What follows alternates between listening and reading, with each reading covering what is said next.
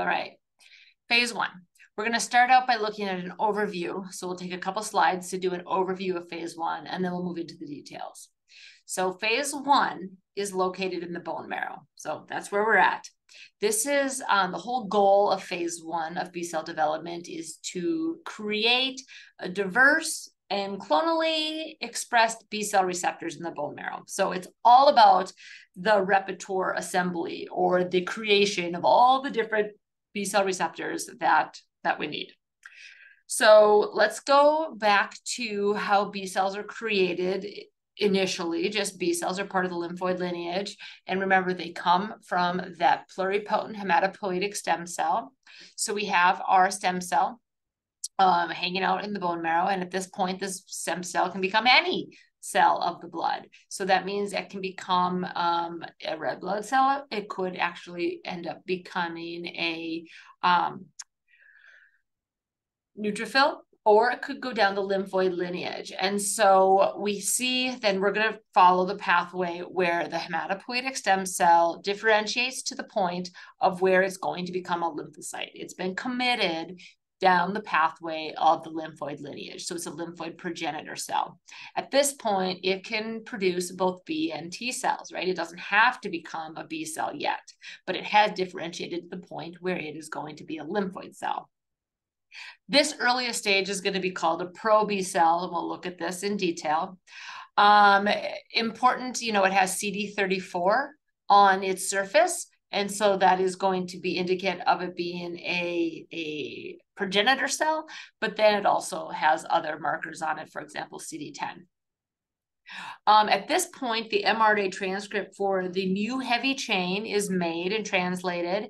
And then eventually, once it becomes a pre-B cell, but then once it becomes a pro-B cell, that means it's going to have a pre-B cell receptor on its surface. Okay, so we're moving from the hematopoietic stem cell down to committing to become a B cell. During that process, the heavy and light chains are going to be rearranged, starting with the D and the J rearrangement of the light chain of the variable region, and then moving into the D and the J, and then eventually bringing in the heavy chain. So we'll look at each one of those as we go along when we get into the details. But in the end, at the end of phase one, we should have what's called a B cell receptor, or at least a pre-B cell receptor. And that's going to mean that the cell has rearranged its light chains and it's rearranged its heavy chains by somatic recombination. The chains are functional, they're able to associate with each other, and then that is going to be shut down. Those immunoglobulin chain rearrangements will be shut down, and a B cell receptor is exported to the surface. So the details we'll dig into are all kind of housed in this diagram here. There's no point in digging too deep into them now. Let's wait till we get to the details. But once we're at the end of B cell development, we have what's known as an immature B cell. And so an immature B cell will be ready to leave the bone marrow. It's going to have bound IgM, maybe IgD on the surface, and it's going to be what we call naive because it has not been exposed to antigen yet.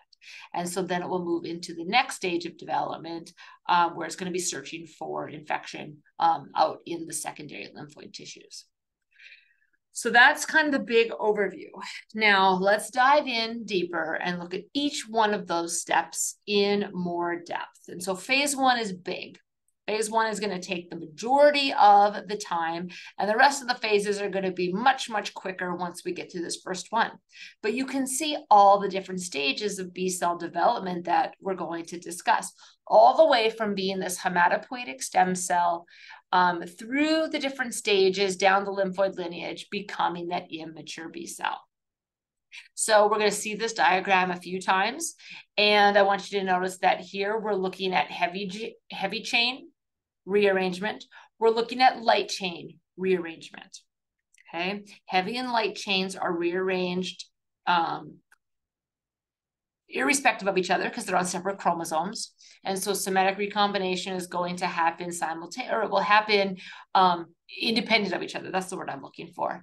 And then this last one is immunoglobulin status. So when the chains have been rearranged and put together, okay?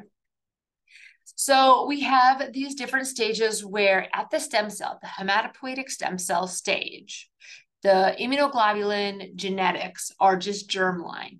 The genes have not been rearranged in any way. Segments have not been pulled out and added together. They're all just in order as the way that they were inherited from mom and dad.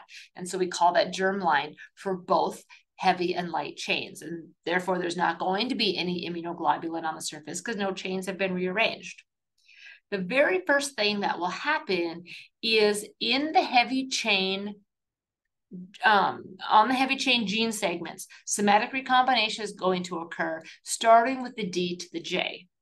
Now, we talked about this when we looked at structure of immunoglobulin, and I kept saying, first is the D to the J, and then the V to the D to the, and the D to the J to the V, right? You know, you would join those in after. And that's because of the progression that happens during development. So D and J rearrangement occur first, and then once they have a successful rearrangement, then a V segment is brought in. And then we have a fully rearranged heavy chain variable region. At that point, that's when the light chain V and J segments are going to rearrange. And then when we have our fully rearranged heavy and light chain variable regions, that's when the chains can associate together and end up getting the constant region and pushed out to the surface. And that's when we can actually have surface immunoglobulin. At each steps along the way, there's checkpoints to make sure that a early pro B cell can't move to a late pro B cell stage until a checkpoint has been passed. And so we see this happen at every single stage, that there's going to be checkpoints in place to make sure that the segments rearranged properly, the proteins folded properly, the chains were able to associate properly, whatever it might be. And so we're going to see things where we can have productive rearrangements or we can have non-productive rearrangements. If we end up with a non-productive rearrangement, that means that the segments that were brought in do not translate into a useful protein, and new segments have to be brought in to try to make a productive arrangement, or rather a arrangement that is able to be transcribed and translated into a functional chain. And so those are productive rearrangements. Every B cell has 2 copies of the immunoglobulin heavy chain locus, right? So just like regular Mendelian genetics, you get 1 copy from mom, 1 copy from dad. And that means that there's actually 2 chances and increases the likelihood that a pro B cell will be able to make a heavy chain productive arrangement. If a B cell makes a non-productive arrangement on 1 chromosome, it still has a chance to use the other chromosome to make a productive rearrangement. So those homologous chromosomes, then only 1 needs to be able to produce a productive rearrangement. If developing B cells are unable to make a productive rearrangement on either chromosome, they lose their potential to ever be able to become a developed B cell, and they will end up dying by apoptosis right in the bone marrow. They'll never get past that pro B cell stage. And we have 2 enzymes that are ultimately important in this recombination event, in the somatic recombination. And we talked about these before, but these are our recombination activating enzymes, our RAG enzymes, or genes, right? REG1 and REG2. So REG1 and REG2, there we go, are going to be vitally important during somatic recombination. There are other DNA modifying enzymes. We have like our AID involved as well. And then our TPT, I think is what it is, that will do junctional diversity. But pretty much REG1 and REG2 are absolutely essential for the production of immunoglobulin chains. Okay, so what does that look like then? We have our pro B cells, okay? So our pro B cell is we should be associating pro B cell with heavy chain rearrangement. We have our early and we have our late. So during early pro B cell, the D and the J segments are going through somatic recombination, working to make a productive rearrangement on one chromosome. If a productive rearrangement of the D and the J is made, then this is an indication of a productive rearrangement. Then the variable segments are brought in, and that's going to be happening in the late pro B cell, okay? But we're still in the variable region of the heavy chain. Now, we can have two things happen. We can either have a productive rearrangement made, or we can have a non-productive rearrangement made. If we have a productive rearrangement made, that means that the B cell is signaled to move on to the next step of development. A non-productive rearrangement can also happen, and so then we still have our second homolog.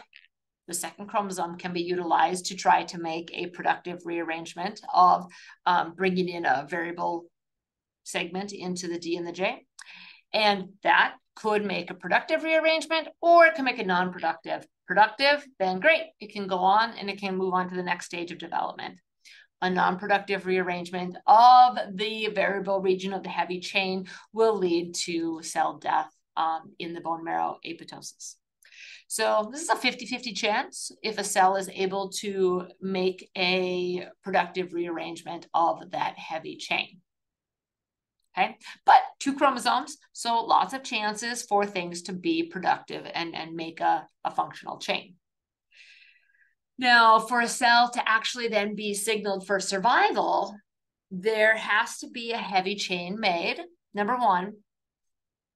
And number 2, that heavy chain has to be able to associate with the light chain. I know what you're thinking. You're like, okay, that's fine. I understand. Yep, sure. Has to make a productive rearrangement on either chromosome of a heavy chain.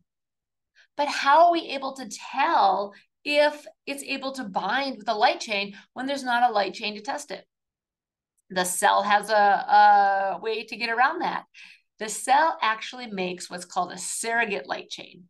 It's a non-variable light chain. It's made up of V pre-B and lambda 5. Okay, so these 2 proteins together make up a surrogate light chain, a light chain that can be used to test its ability, the heavy chain's ability to actually bind with the light chain eventually. So it kind of mimics what a light chain is going to be like. It's invariant, and so the surrogate light chain is the same across. There's no multiple different specificities, but rather the surrogate light chain is just there to test to see if this binding can occur between the variable portion of the heavy chain and what will be the light chain eventually. Now, this will happen in the endoplasmic reticulum, and so the heavy chain is going to be assembled from the transcript that is made through somatic recombination. It folds, and it will try to bind with the surrogate light chain. If the surrogate light chain is able to bind to the heavy chain, then we have what's called a pre-B cell receptor. So there's no antigen binding capabilities with the pre-B cell receptor, but rather just a check to make sure the heavy chain can bind to a light chain. If that occurs, then the cell's like, all right, great, I got a heavy chain, let's make some light chain now. And so then assembly is shut down of the heavy chain rearrangement, because there's like, don't worry about it, we're good. We got a heavy chain, it binds surrogate light chain, it's gonna be great. Just stop making any more heavy chain. If it doesn't bind and these 2, the surrogate light chain and the heavy chain can't bind, then that means that the heavy chain needs to be thrown away and the cell dies by apoptosis. It's a sad deal. Okay, but this pre-B cell receptor does not have any antigen specificity and is created by the heavy chain binding a surrogate light chain. And this is in the endoplasmic reticulum. It has not been exported to the surface of the B cell. That's different than what we see in the B cell receptor, where it is exported to the surface and it has a true light chain and a true heavy chain with antigen specificity. Okay, so in a pro B cell, Remember, pro-B cell is the heavy chain rearrangement, where rearrangement of the first immunoglobulin locus succeeds. So you have the first try on the first chromosome, makes a productive heavy chain rearrangement, and is able to bind to surrogate light chain. That means that the pre-B cell receptor is made, and that's going to shut down reg gene transcription. So once the reg gene transcription is shut down, that's going to shut down somatic recombination, which means that the second homolog will never get a chance to have rearrangement occur. And so this shutting down of the reg gene prevents further creation of heavy chain rearrangements. And so you don't get a second heavy chain, and every cell and a cell will have one single heavy chain rearrangement on its surface. And we call this allelic exclusion. So a B cell is only going to express one of the two copies that it could potentially create. And allelic exclusion allows for a cell to have a single specificity for antigen eventually, making that B cell receptors across all of them together will have high avidity. We talked about avidity when we looked at immunoglobulin, and avidity is like the overall strength of binding when you combine all of the antigen binding that occurs with immunoglobulin. So maybe mom's chromosome gets rearranged first in the one cell and creates a productive heavy chain rearrangement, and dad's chromosome never gets to be expressed in that cell because mom's chromosome did it first. The next cell, that may not be the case, and maybe dad's chromosome gets rearranged first. It's totally 50-50. And so across an entire B cell population, both homologs are going to be expressed equally across the entire B cell population. So allelic exclusion, meaning only one type of heavy chain is going to be created on one single B cell. Okay, this is where we're at. So we've talked about the pro B cell stage, and when we talked about the pro B cell stage, remember the pro B cell stage was when the heavy chain was rearranging. Okay, sorry, I was hitting the button, heavy chain. But now we're moving into the pre-B cell. So we have our rearrangement of our variable portion of the heavy chain that's done. So it's completely rearranged. Now we're going to start looking, and our heavy chain is made and it's attached to the constant mu, okay? So we have our heavy chain made. Good. It's actually associated with surrogate light chain. And so we have a pre-B cell. But now this is going to turn on the rearrangement then of our light chain variable region. Our light chain is going to start to be rearranged with the V and the J segments being brought together by somatic recombination. And so at this point, we have a B cell that has heavy chain. It's functional. It matches and binds to the surrogate light chain. So the B cell here is going to go through division and division and division, several rounds until you get like about 100 or so B cells that all have the same heavy chain. They're still binding to the surrogate light chain, and so we know it works.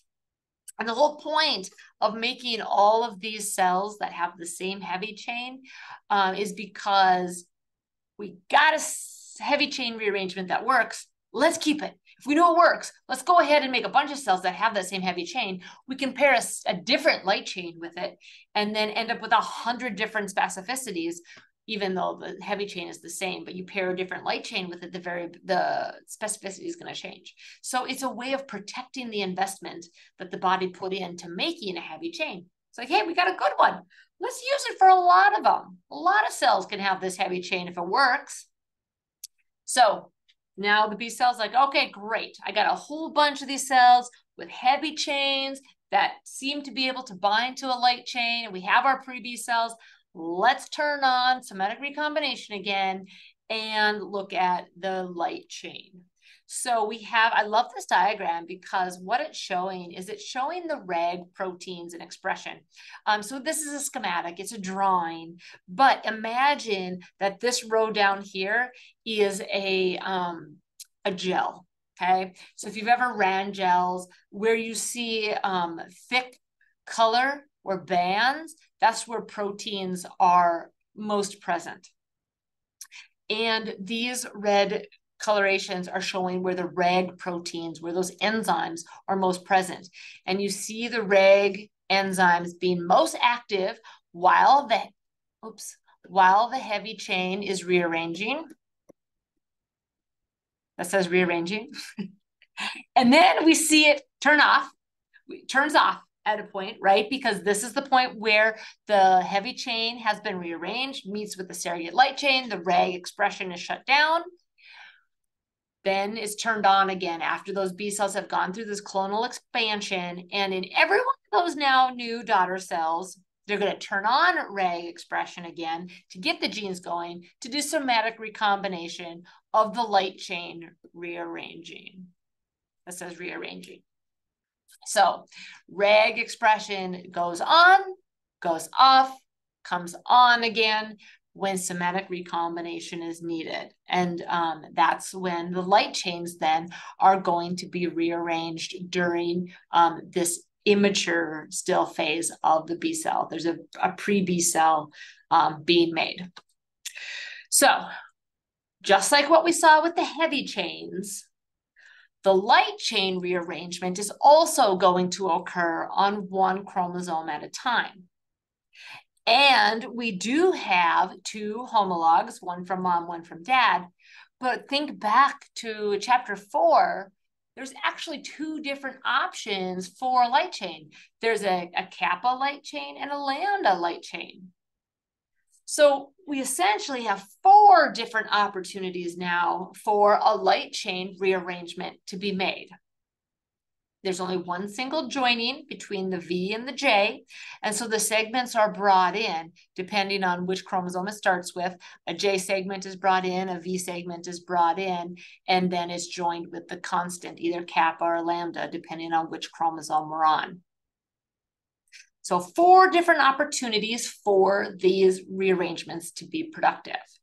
So here is the diagram of the light chain, which is similar to the heavy chain, but notice we have 4 options. So we're in our pre-B cell stage, the heavy chain has been rearranged, and we're just looking at light chain rearrangement. Starts on usually the kappa, one of the kappas, either from mom or from dad, and it will try to make a productive rearrangement. If it does, excellent. Then that light chain is going to be transcribed, and we end up with a kappa light chain joining with the heavy chain that's already made. If that doesn't work, then we have the kappa light chain of the other chromosome, whether it's from mom or dad, it's the other homolog, tries to make a productive rearrangement. If so, great. We have a kappa chain bound to then the heavy chain. If either of those two, though, are unproductive, it's going to move into one of the chromosomes of the lambda locus, and it can either make a productive rearrangement and give a lambda light chain that associates with the heavy chain, or it could be non-productive, try on the other homolog. If that's productive, we get a lambda light chain associated with the heavy chain. If it's not productive, after 4 attempts, will then die by apoptosis. And so we see that the heavy chain rearrangement is actually harder and doesn't produce, only about 50% make it. Light chain rearrangement is a little bit better, and about 85% of rearrangements end up, or the production, so like if we had 100 of those cells all go through a rearrangement, about 85 of those would be able to make a productive rearrangement with the 4 opportunities it has to get a light chain that will associate then with the heavy chain. Okay. Although there's no functional difference between the kappa and the lambda light chains as far as we know, The benefit of having both kappa and lambda is that we increase the opportunity that a cell has to make a light chain that will match with the heavy chain. So pretty great that that can happen. Okay, we have a light chain with a functional rearrangement combined to the heavy chain that we already know has a functional rearrangement. And it is occurring in all of these clonal cells, that population of 100 cells independently. And so, yes, they're all going to have the same heavy chain, but because they're all happening individually in those cells, they're all going to have a different light chain. That means every cell is going to have a different antigen specificity. Okay. The association of those light chains with the heavy chain will happen in the endoplasmic reticulum. It will be then shunted out to the, it'll first associate with Ig alpha, Ig beta, and then be moved out to the surface of the B cell. So then when we have a functional heavy chain joined with a functional light chain in association with Ig alpha and Ig beta, that is going to make a fully productive B cell receptor on the surface of a B cell. Now, the B cell is still considered immature because it has not gone through any type of education yet. It's just been developed. It's just been growing. It has a heavy chain that's been rearranged. It has a light chain that's been rearranged. The light chain is able to associate with the heavy chain. They're both able to associate with Ig alpha and Ig beta, and they're moved to the surface of the B cell. But beyond that, the B cell's super immature because it hasn't been able to do anything yet but make that chain. We also make that B cell receptor. We also have this allelic exclusion occur with the light chain. So once a functional light chain has been made, functional rearrangement, reg complexes are shut down so that there's no further rearrangement on the other chromosome loci, so that we only get one single per cell. We get one single light chain. So across a cell, then we'll have a B cell receptor that will have a single light chain, a single heavy chain, and have the same antigen specificity across the B cell, providing for high avidity. Okay. Now, we talked about this. We've gone through this, the big steps in B cell development, but let's go ahead and look at where checkpoints come in. So when we have oh, sorry, I'm just looking at my slide numbers here. Okay, we have a few more slides for this lecture. There's two checkpoints that the B cell is crossing or going through during this development. We've already talked about them, but let's just highlight where these checkpoints occur. Number one is at the end of the pro-B cell stage, because we're testing the cell's ability to make a heavy chain of good quality. And so we check to see if that heavy chain can associate with a surrogate light chain. If so, that cell is allowed to survive and multiply and make a whole bunch of cells that have that same heavy chain. If that heavy chain cannot associate with a surrogate light chain, then it dies. The second checkpoint occurs later at the small pre-B cell stage, where we're looking for the ability of the cell to make a functional light chain that associates with the heavy chain. If that occurs, then the cell is able to go on and become an immature B cell with a B cell receptor out on the surface. If it does not make a light chain that associates with the heavy chain, then that cell dies. And only B cells that pass both of these two checkpoints are allowed to go on and make bound immunoglobulin. So here is exactly that thing in picture form. So we have our pro-B cell stage over here. We have our pre-B cell stage right in this area. I guess kind of, yeah, right in here, where the light chain rearrangement occurs. And so we have our hematopoietic stem, or this is a pro-B cell, so it's already in the lineage, is committed to becoming a B cell. Yeah. our heavy chain rearrangement occurs. We're making sure that and this is our surrogate light chain components. We make sure at the first checkpoint that the rearrangement of the heavy chain is able to associate with the surrogate light chain. If it can, yay, it goes on to the next stage. If it can't, it dies by apoptosis and it's done. Okay. If it does, in fact, make a heavy chain that is able to associate with the surrogate light chain, then it's called a pre-B cell receptor, and light chain rearrangement is starting to occur.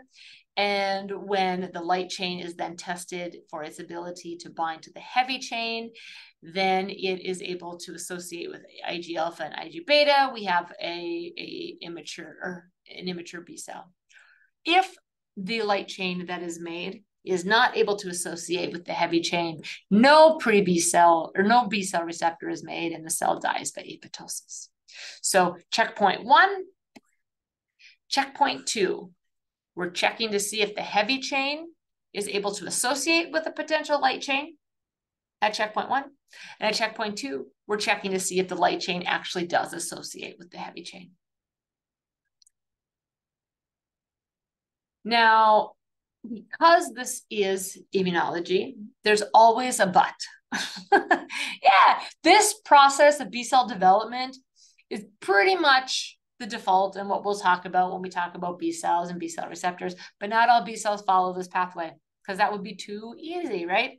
So B1 cells are different. The pathway that we talked about are for B2 cells, and that's going to be our default. So we do not refer to them as B2 cells. We just refer to them as B cells. But we know when we say B cell, we mean a B2 cell. It's conventional default B cell, and that's the one we're going to talk about the most of the time.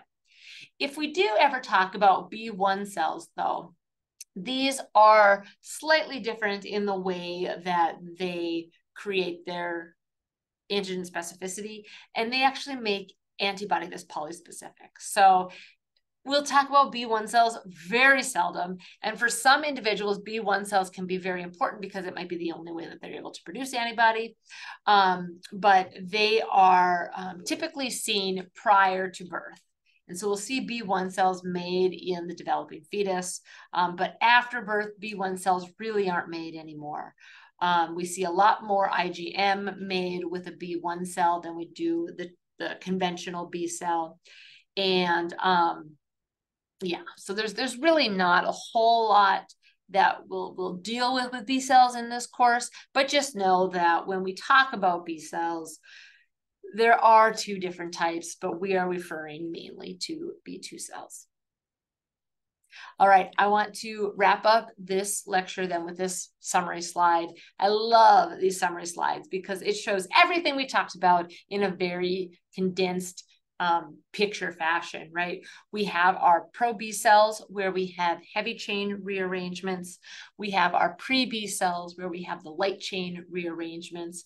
We have our checkpoints to make sure that here's a checkpoint to make sure that the heavy chain can bind with the surrogate light chain. And then we have our checkpoints here where we make sure the light chain is able to associate with the heavy chain. If productive rearrangements are made, we end up with a heavy chain that will either bind with kappa or lambda light chain, depending on which one makes a productive rearrangement. And then they will also get associated with Ig alpha, Ig beta in the endoplasmic reticulum and be moved out to the surface of the B cell. And at the end of phase 1, we are left with an immature B cell. It's not educated, but it simply has a functional B cell receptor on its surface.